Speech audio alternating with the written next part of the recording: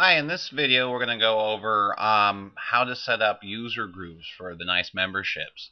The Nice memberships sells enrollment to user groups, and it uses Joomla ACL, or Joomla's core user management system. It does not create its own user group, so it's very integrated into the Joomla system. Now, by default on installation, we set up this test membership for you, so you have something to look at when you first start using the Nice membership and something to reference. And you can see here that we've set it up to sell enrollment to the author group, which is a base Joomla user group that's automatically installed with all Joomla installations. Real quick, we're going to click into here to test memberships, and you can see here's all the membership details, and down here you can see where we've selected author as the subscription group. Now, in here you can also select multiple groups to sell enrollment to with the single membership. But we're not going to do that right now because I'm assuming that most of you want to set up your own user groups for enrollment.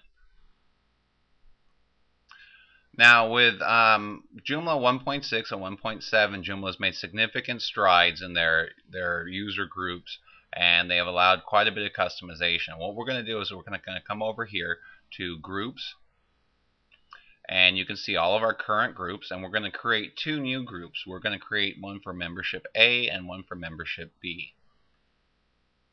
So we just click new, and we're going to give it a title, membership A, and save and close. Actually, we're going to go save and new, and membership B, and save and close. And you can see we've got our two new memberships here under public. So from there, what we're going to want to do is we're going to want to set some access levels for those two groups.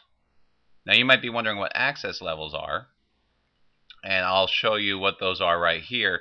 I'm just going to toggle over to a new article window that I opened up. And here you can see this parameter that says access, and right now it's this article would be accessible to the general public. You can also select registered, special, or custom level. We're going to make a new access level for each one of our membership groups. So we'll toggle back to our our user manager, and we'll come here to access level and add new access level. Now, for simplicity, we're just going to go ahead and name these something very similar to our group. So we're going to membership A access, and I'm going to check membership A, saying membership A uses membership A access. And I'm going to say save and new. And then I'm going to do one for membership B. Membership B access, and we'll give membership B association, and save and close. So now we can see we got two new access levels.